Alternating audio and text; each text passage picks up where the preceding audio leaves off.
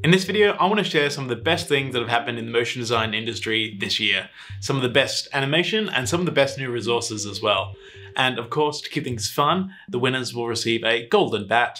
And also, I haven't seen everything that happened in motion design this year. So these are just my personal opinions on things that I've really dug myself. So make sure to share and comment down below what pieces of animation and what resources as well you think deserve to be highlighted.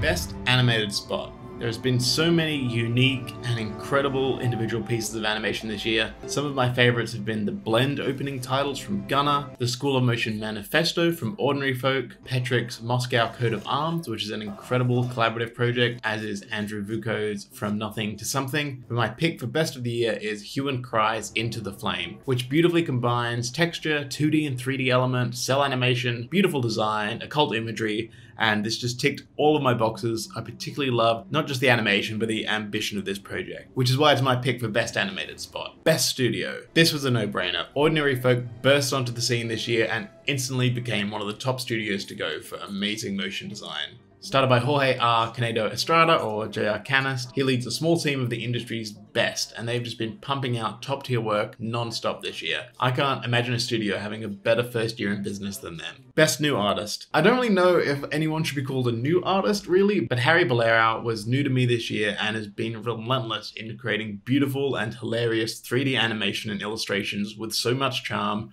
all in Blender as well, which I don't see too often, and I haven't enjoyed any other animated work this year as much as his. If I could only follow one artist on Instagram, it would probably be him. Now let's get to resources. Best course. Now I haven't taken this course because I haven't taken any this year, and I haven't been paid to say anything about it, but I just can't go past seeing such amazing student work coming from School of Motion's Illustration for Motion Design, taught by Sarah Beth Morgan. I think that design is the most important thing in all of animation, so I love seeing more resources dedicated to the actual design and illustration coming out, not just the animation. Best YouTube channel. There's been a few awesome new YouTube channels that have caught my attention this year. Garesso is an absolutely incredible animator and motion designer, and he's posting amazing breakdowns of his workflow and some tutorials as well. For me, everything he posts is a must watch, and I've learned so much from his videos. I can't recommend his channel enough.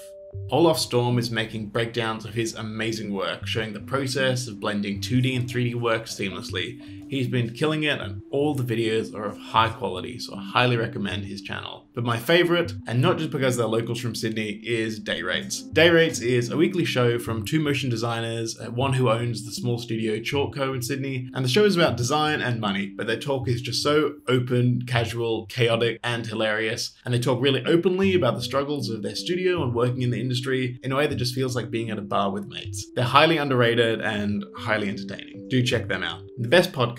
Two specific episodes of podcasts that really impressed me this year were School of Motion's episode with Buck founder Ryan Honey. It was so interesting to hear about the beginnings of the studio that has been such a tentpole of incredible work in this industry, and also MoGraph.com's Mega Show, podcast 206, with Joey Corriman, Chris Doe, and Ryan Summers, which is just a huge 2-hour panel discussion of the state of the industry, and I really hope they do it again next year. But the golden bat has to go to Motion Hatch, in particular for their series Making Money in MoGraph, where across 6 episodes, Haley talks to professionals in the motion design industry about making money in non-conventional ways. Something I really think more people should know about, and this series was really inspirational to how I'm setting up my businesses and practices. And best new software. We've had Procreate 5 launch recently with new animation tools. It's still not fully featured, but I think in a couple more updates, this could really be a contender for the best mobile animation platform. But I think the most important software has been Spark AR Studio, which is Facebook software for authoring and publishing Instagram and Messenger AR filters, which was released free to the public this year. Augmented reality, I think, will be the biggest thing to change our industry in the next few years. And with Spark AR being so accessible and user-friendly, it will likely be a gateway drug for new AR artists. I've made a short playlist of some related videos that I think you'll enjoy if you've made it this far. I'll see you in the next video, and please consider subscribing if you'd like more of these videos every week.